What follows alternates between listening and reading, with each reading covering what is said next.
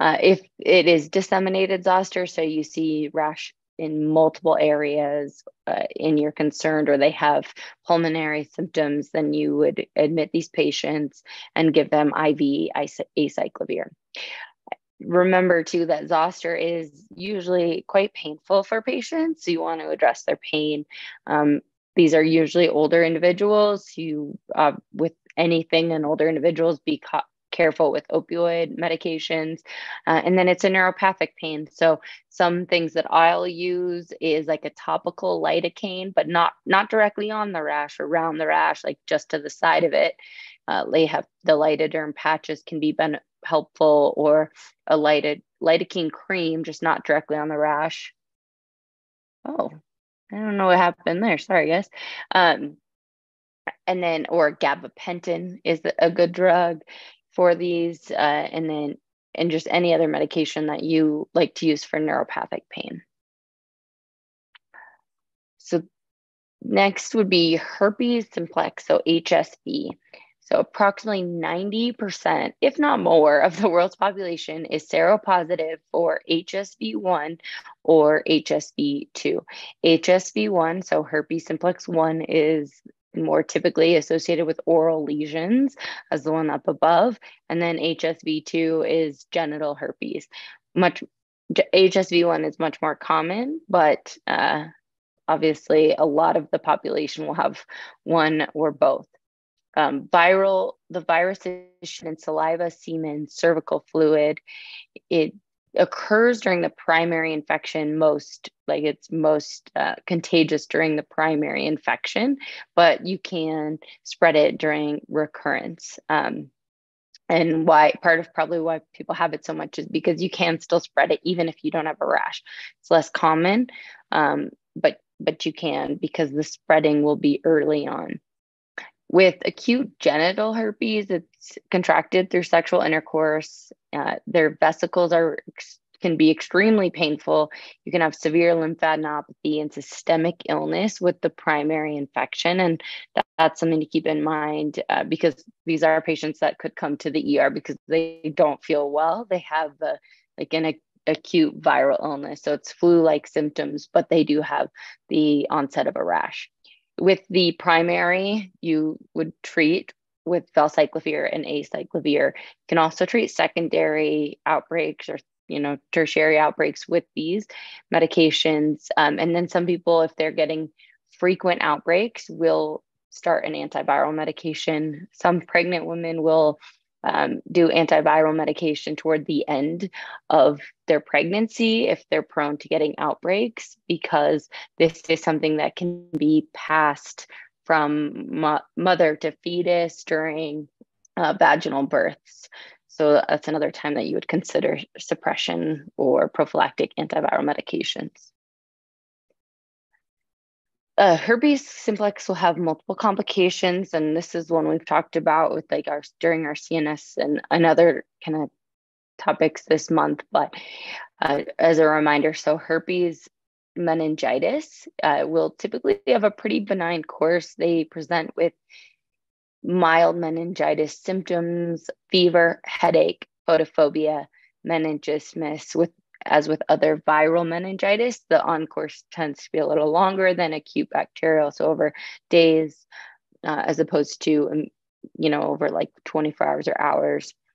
The CSF analysis will typically show a pleocytosis with a lymphocytic predominance, and then a mild elevation in protein. And then you'll have a positive PCR for herpes 1 and or 2. You would treat this with IV acyclovir, and it can reduce duration and prevent neurological sequelae, especially in immunocompromised patients. Herpes encephalitis will typically present with a fever, altered mental status. You can get behavioral changes if it's affecting the frontal lobe, and then focal seizures. And with this, you would get really non-specific CSF findings, but in imaging, so either CT with contrast or MRI, you would see temporal lobe inflammation, as this tends to go to the temporal lobes. You can check the HSV in the CSF, and then the imaging would be pretty consistent, which would help you with diagnosis. These patients are treated with IV acyclovir. You can also get herpes simplex keratitis. So that's red eye, like eye involvement of herpes simplex, red eye, corneal numbness, and then dendritic lesions. So if you see a patient, if they have a zoster, if they have a herpes and you're suspicious, make sure that you stay in their eye, look at how much it's involved. And this is something that you would consult ophthalmology if you're concerned for herpes simplex. So next is hepatitis. And, as with some of the other things you guys probably see, especially some of these a little more than us, but hepatitis, very common. We see it all the time. More often than not, we're seeing hepatitis A, hepatitis C. Those are tested easily. They're very prevalent within the population. Hepatitis E is probably under-recognized because not everybody will present to the emergency department with it. There are actually 5 common hepatitis. There's actually some people think there's other ones that are similar, but the main are the 5. I put this chart in here, so like just as a nice way to summarize, but hepatitis A, like big things, fecal oral, you get it from contaminated food, poorly washed produce is the common place that people will get it. Doesn't typically produce a chronic infection. You can get a vaccine for it, and they'll recommend it for travel in certain places. And then usually treatment is management of symptoms. B, blood to blood. So this is a sexually transmitted disease or through IV drug use, anything where you're getting blood to blood. This can cause chronic infections. There is a vaccine for it, highly recommended in healthcare into people. So I think most of us are vaccinated for it. And then treat the chronic infection. Hepatitis C, blood to blood. You can get it sexually transmitted, does cause a chronic, and then treatment. There are actually good treatments and even cures now for it. D is kind of unique because it basically has to be associated with hepatitis B, typically blood to blood or sex. You can get a vaccine for it. Really getting vaccinated against hepatitis B really prevents you from getting hepatitis D because they have to work together. E is another one that's fecal oral, and you get it from contaminated food or water. And so just preparing everything, food safety measures will prevent this, and then symptom control like E. So to touch on each kind of a little more, the hepatitis A is transmitted fecal to oral. You would get it through ingestion of contaminated food. You can get it through personal contact, raw seafood, drinking contaminated water, or as I said, like if somebody is not washing produce correctly or using contaminated water to wash produce. It will, more often than not, it's occurring in third world countries, but can happen anywhere. There'll be outbreaks at restaurants in the United States quite frequently, really.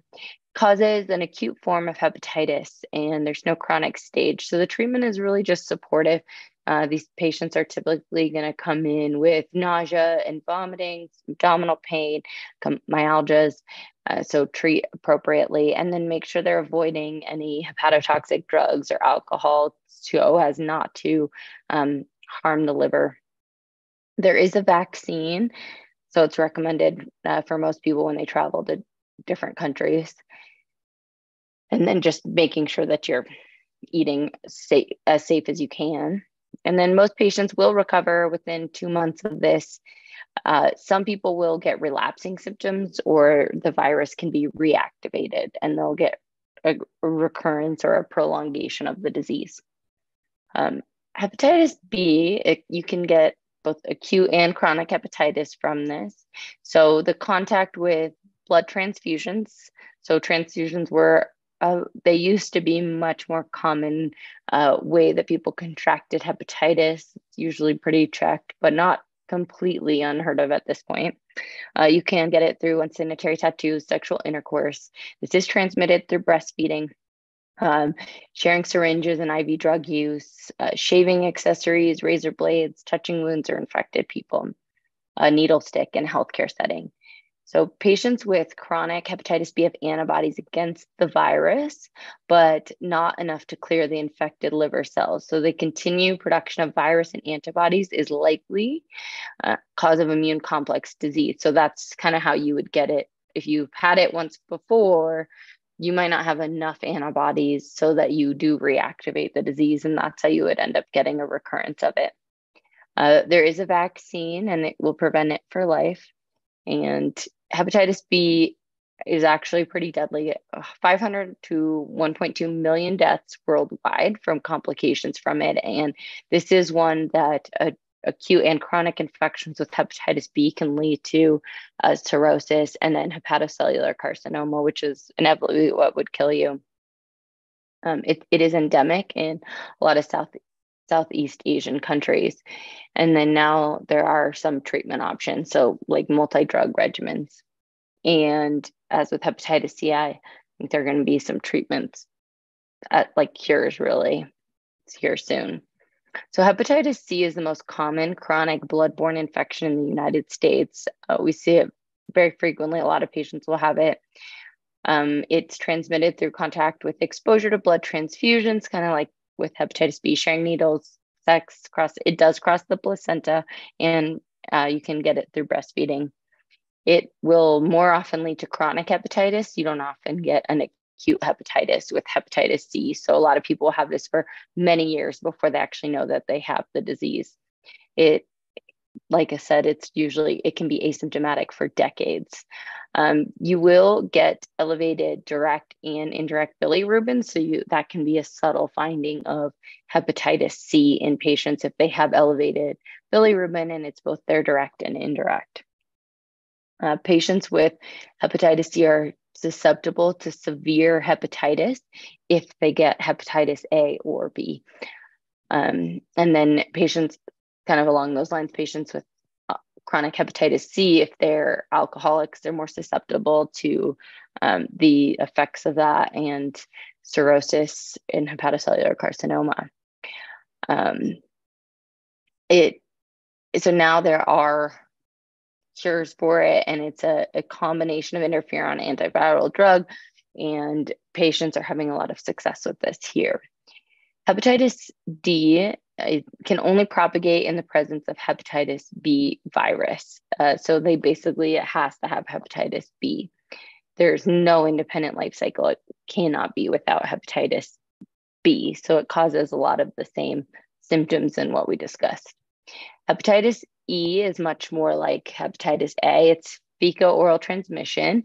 It can cause an acute hepatitis, but it can also cause a more fulminant course in like pregnant women. So people will die from even the acute hepatitis if it's hepatitis E. So in pregnant women, you can have up to a 20% mortality rate in these patients, and it's much more prevalent it's very prevalent in India.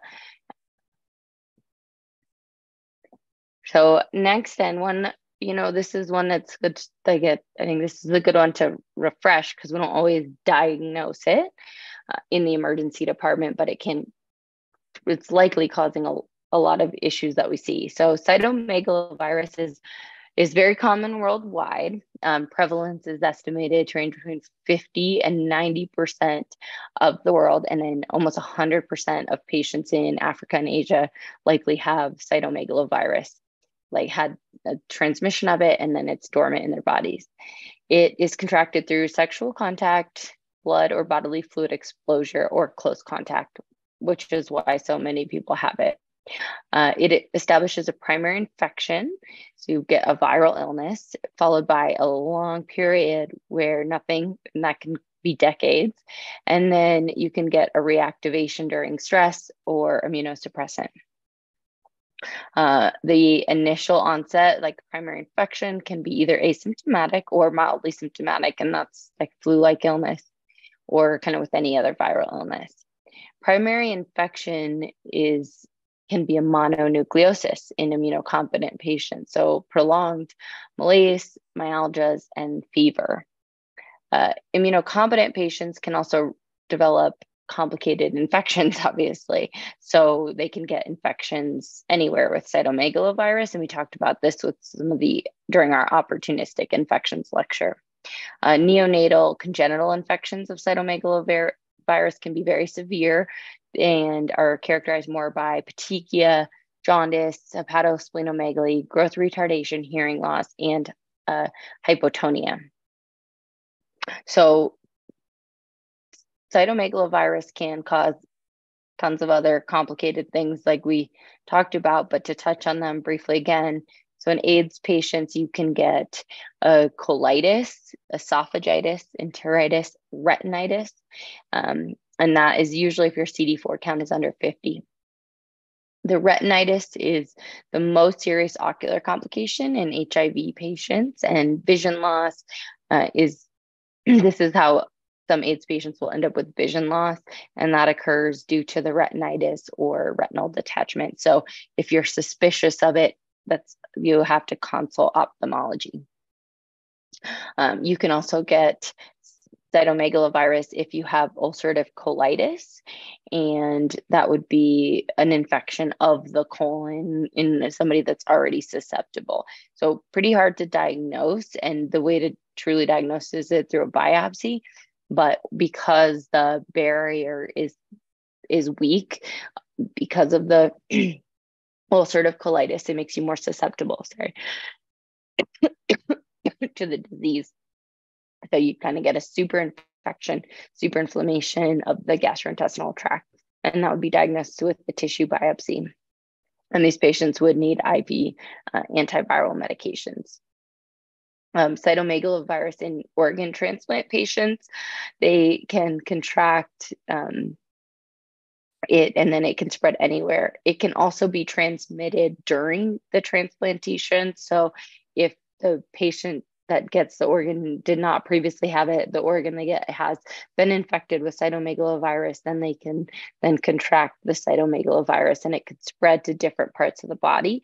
And this is especially true because then you're on immunosuppressant medications, your immune system is weak, making you more susceptible. In lung transplant patients, they can contract a pneumonia, and that is a significant cause of morbidity and mortality, and one of the more common causes in organ transplant patients. Another one that is starting to become like people are seeing more and more, or like identifying, is CMV, viremia and pneumonia in people that are on a mechanical ventilator for a prolonged period of time. So, and especially these patients, they're often getting sputum cultures and cultures back, and it's coming back as CMV. And that could be a new infection, or it could be just with their immune system weakened by being on the ventilator. Then the latent CMV that they have in their body is reactivating and then causing an infection. For diagnosis, you can use imaging, which can show characteristic findings in MRI of the brain for encephalitis, or you can do PCR testing of serum, blood, or lung tissue, or sputum, and that can help identify the disease. And gastrointestinal disease, as said, you can get tissue biopsy. You can't really do stool cultures. They're not very accurate. Patients that have a severe disease will get treated with antiviral medications, and they usually require treatment until PCR testing is negative. And something to consider with CMV, and we'll talk about with Epstein-Barr virus, is, there's a lot of theories that like HPV or human papillomavirus causing uterine cancers, there's likely CMV is likely putting you at risk or having these infections for many type of malignancies. And I think in time they're going to identify more and more cancers that are propagated by having these chronic viruses in patients. So just another thing to keep in mind. Epstein-Barr virus, or EBV. So Epstein-Barr virus is also very common, and almost like over 90% could likely have Epstein-Barr virus and have had contracted it sometime in their life and have it latent in their body. It initially infects the epithelium and lymphoid tissue in the oral pharynx, and then can spread hematogenously to infect B lymphocytes throughout the body. And like I was saying with cytomegalovirus, so history of Epstein-Barr virus is linked to the development, and this one has been shown, but has been linked to the development of nasopharyngeal carcinomas, Burkitt's lymphoma, non-Hodgkin's lymphoma, Hodgkin's lymphoma, and gastric cancer, and there may be more. The T lymphocyte response is primarily responsible for the control of the infection. So particular patients with HIV, which have a deficiency in T cells, are associated and at risk for prolonged shedding or issues with the Epstein-Barr virus and then the associated malignancies. So infectious mononucleosis, or the initial disease that you would contract with Epstein-Barr, is characterized by sore throat, cervical lymphadenopathy, and that's posterior and anterior, fatigue, upper respiratory symptoms, headache, decreased appetite, and then myalgias. And the fatigue is like the big one that should set you off to this, and it can be prolonged over weeks. One risk that you can also get is the splenomegaly, enlargement of the spleen, as well as the liver. It's common in the primary infection, and that's really, as your job, the big thing to tell patients and look out for. You can also get hematological complications.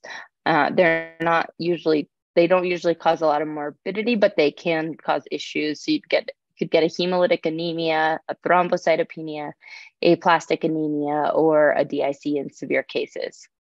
In very rare cases, you can also contract CNS involvement or a pericarditis.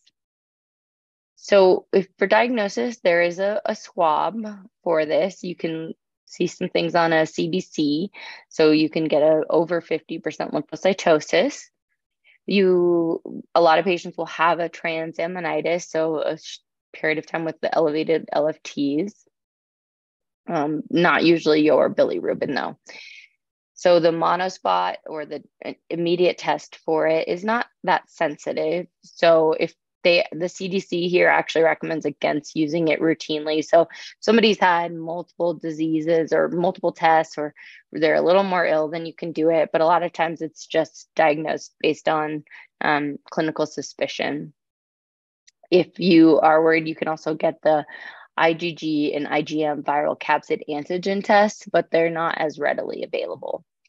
If you kind of to rule it out and make you think, you could get a strep test. If it's negative and they have symptoms, the symptoms above, then it might clue you in more to a mono.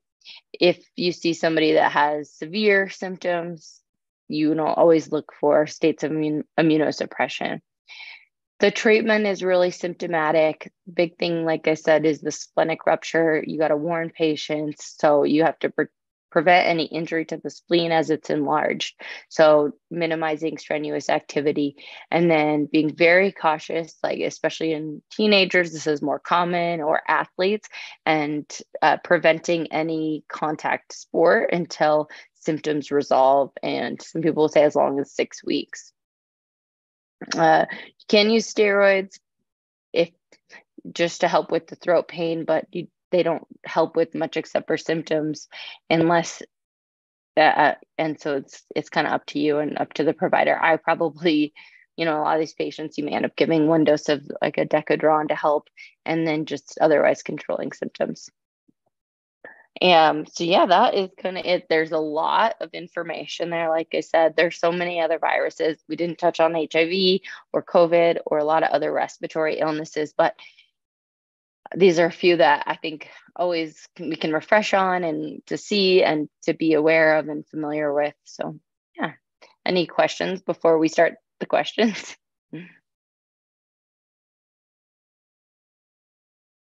All right. Well, first question. A 26-year-old previously healthy male presents to the ED in January with a chief complaint of 2-day history of fever, cough, diffuse body aches, and general malaise. He reports no history of influenza vaccination. His vital signs, he has a pulse of 110, blood pressure of 130 over 75, respiratory rate of 18, pulse ox of 97% on room air. Which of the following is true? Oseltamivir reduces the risk of serious complication of influenza. Immunizing the patient with the influenza vaccine in the ED will hasten recovery or prevent recovery. Oseltamivir may cause nausea and vomiting. Oseltamivir reduces the spread of influenza to unaffected patients, or E, all of the above.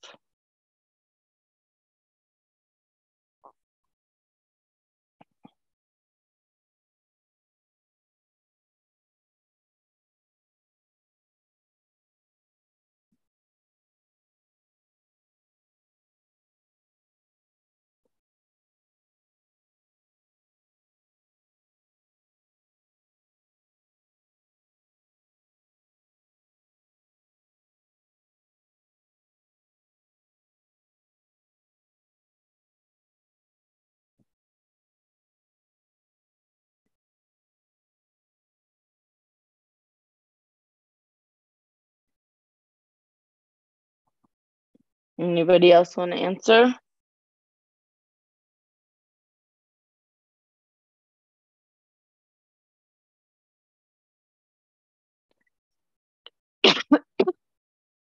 Great.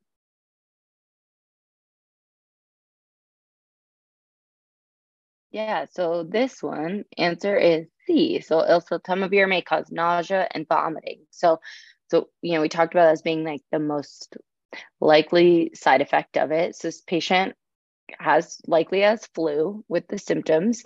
It did start 48 hours within the illness, within the presentation, so you could prescribe it. Would I in this patient? Probably not. They say he's healthy, 26, but you could. And in this patient, so we can look, it does not reduce the risk of serious complications. We talked about that. It would really only reduce the duration of symptoms. Immunizing this patient does not slow the recovery. If you want, you can immunize a patient when they have active disease with influenza. In my experience, most patients don't want that, but you can. And then it does not, it will not decrease spread. So giving this disease does not cure it. It does not decrease the viral load. So you can still spread the disease just as easily if you're taking Tamiflu or oseltamivir. So nausea and vomiting.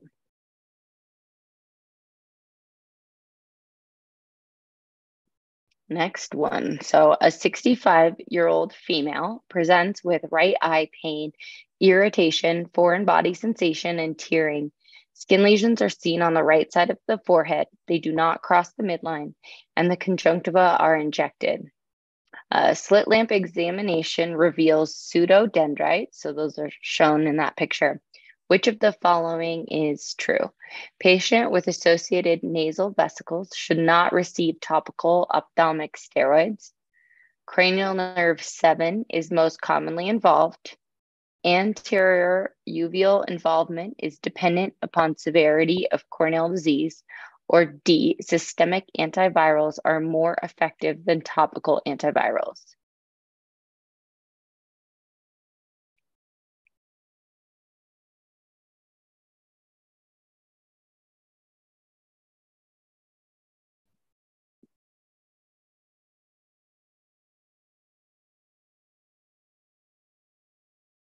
And this is a tough one because we didn't explicitly talk about it in the lecture, but I wanted to really highlight this. So that's why I just saved it for the question for us to talk about. So just give it a shot and then we'll talk about the answer here.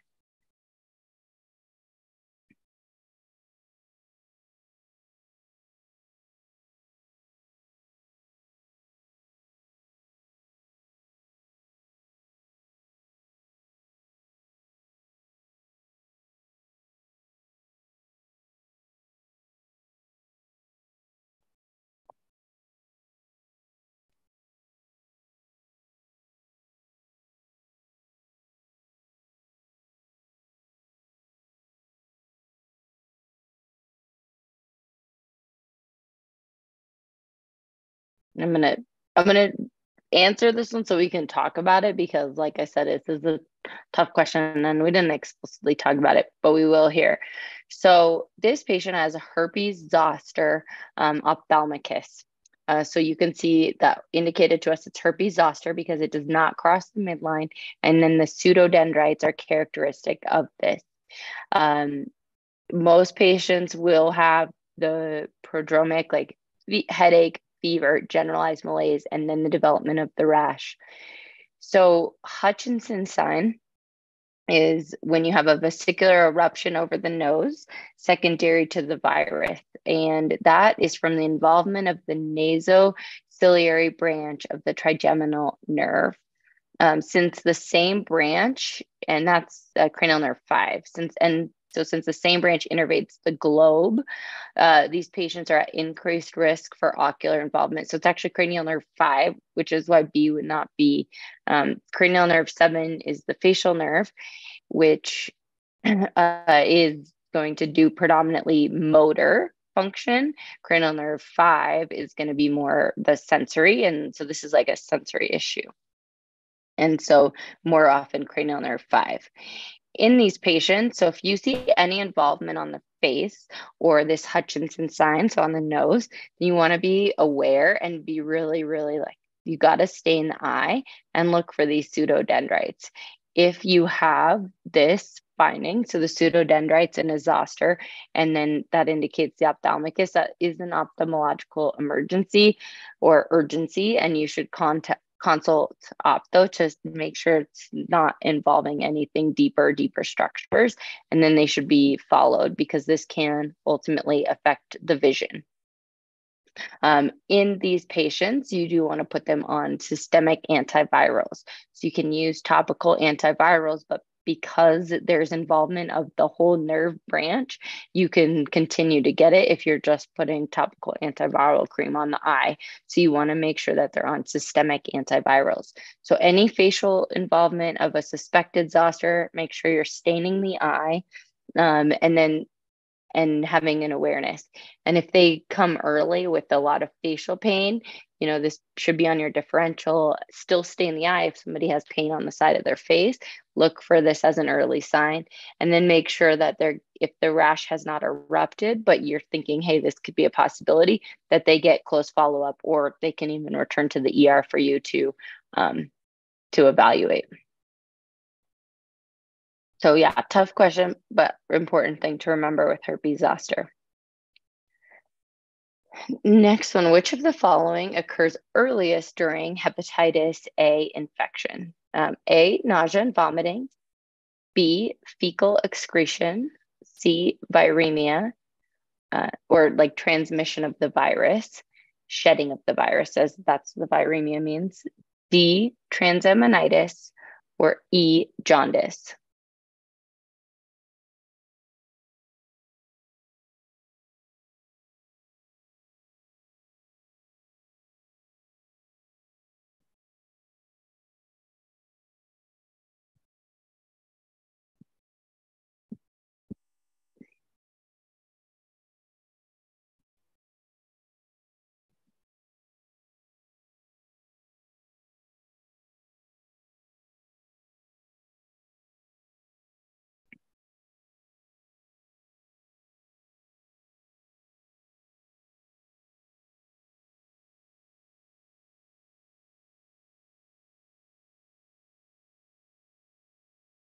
So this one, also tough question, but and something didn't explicitly say, but remember, so hepatitis A, and if you look back, you can see it actually takes a while. So hepatitis A is extremely common.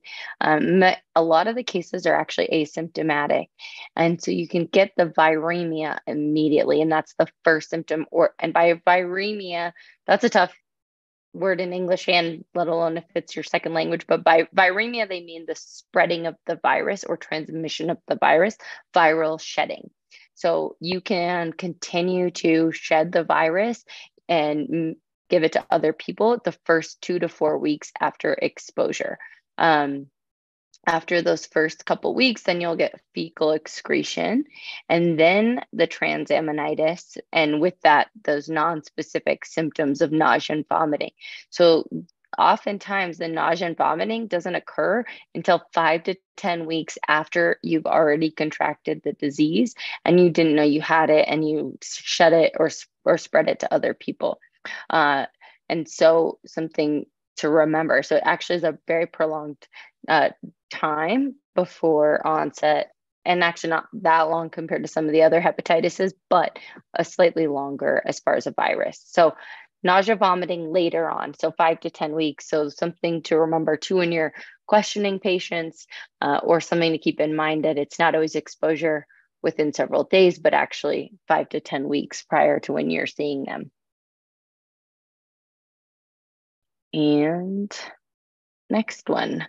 Which of the following is true regarding viral hepatitis? A, adult patients infected with acute hepatitis B are more likely to become chronic carriers than patients with acute hepatitis C.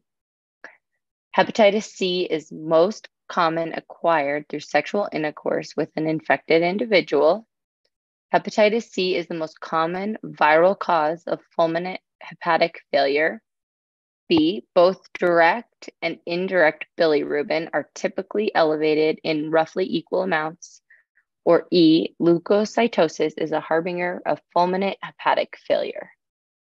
And that just means leukocytosis would be like an elevated white blood cell count would be an indicator of full liver failure. And I did not write these questions, and it's really hard to write questions. So some of them are okay, but I looked at the best ones I could find. And a lot of times I put these questions in just to get us talking about a little bit more in depth about some of these topics or a slightly different part of what we've already talked about.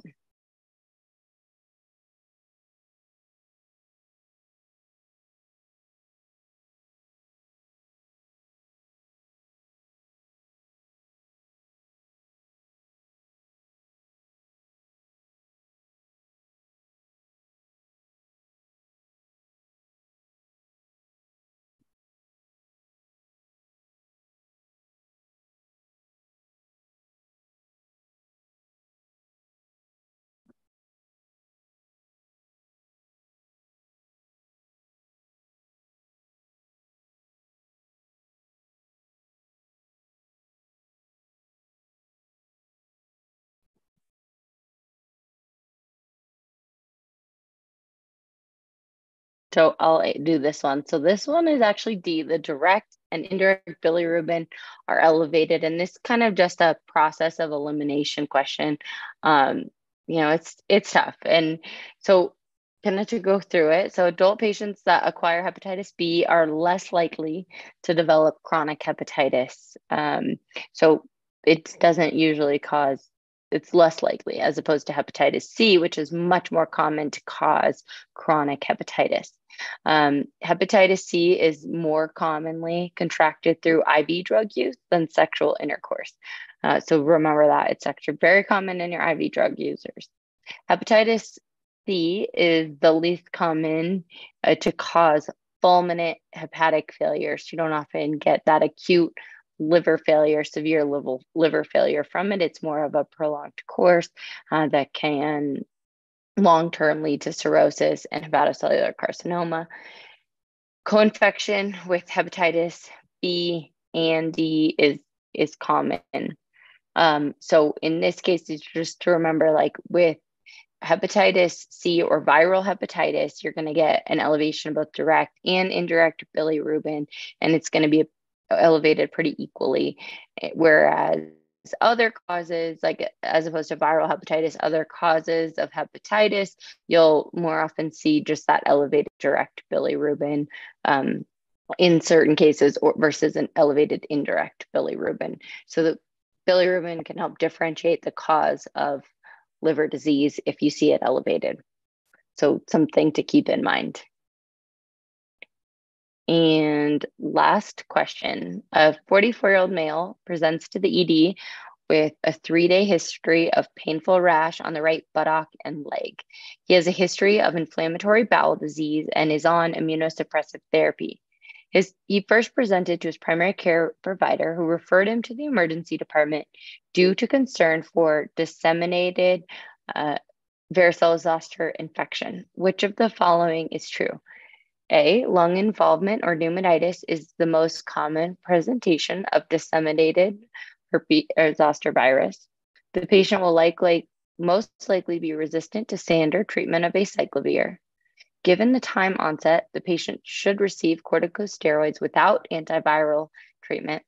D, mortality is most often caused by sepsis from bacterial superinfection of skin lesions. Or E, even in immunocompromised patients, disseminated varicella zoster virus is rare.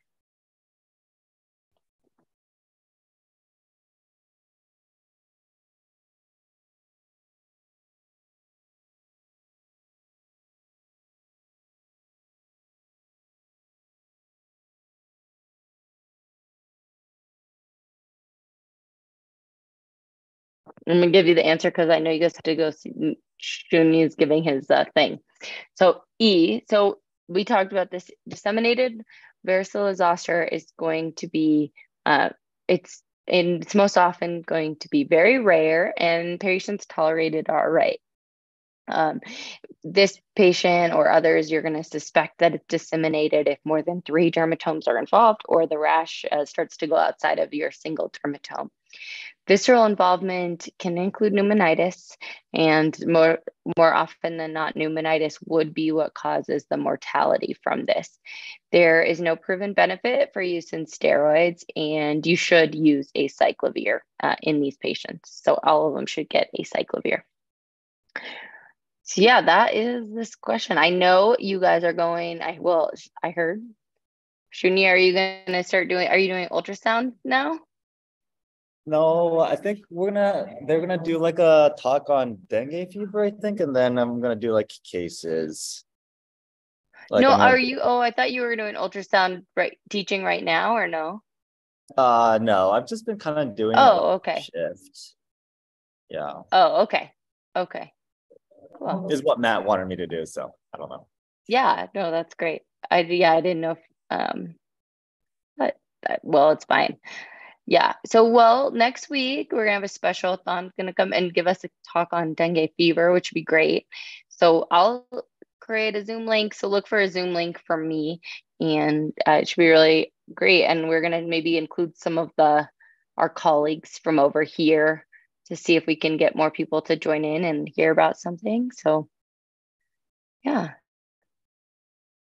Are you enjoying your time over there? Yeah, it's awesome. Oh, good. Yeah. I think I finally got used to the heat. Yeah. Okay, Yeah. that's good. How much longer are you there for? Until the 31st. Oh, okay. Wow. Yeah. That's a pretty good sized trip, huh? Have you been able to travel and stuff? No, but I'm going to Hawaii tomorrow. Oh, okay. Cool. Well, have fun. Are you working? Do they have you working every day? Almost every day. Yeah. Oh, wow. Yeah. Well, it's probably a good experience. You'll have to tell me about it when you get back. Yeah. It's very interesting. I bet. Well, you'll have to tell me. Okay. Well, I'll let you go. Cool. Take Thanks. care. Be safe. Bye. Bye.